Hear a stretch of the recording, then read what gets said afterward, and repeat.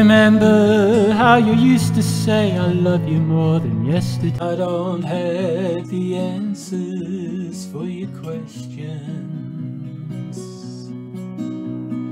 Only God can give you what you seek.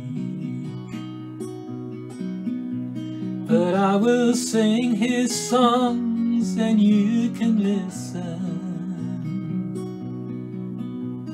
waiting for the words that He will speak.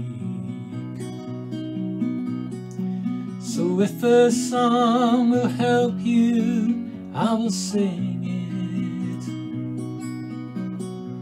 it, to soothe you when you have a troubled mind.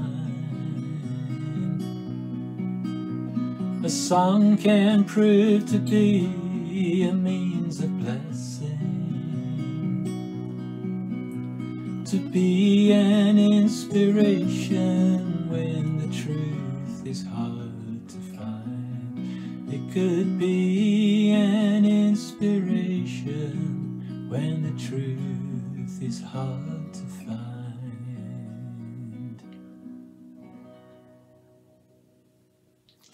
Thank you for listening to my devotionals, which come out every week or so. They're basically snatches of some of my songs, and then some thoughts about them. And maybe as you've been listening, you've thought, well, where are these songs? Can I hear them? Can I hear all of them? And the answer is yes. I have 12 of the songs on a CD called Paul Brittain, The Early Years. It's a compilation of 12 songs that were recorded in the 80s on tapes, as they were in those days. It's been remastered, digitalized, and it's available to listen to on Bandcamp.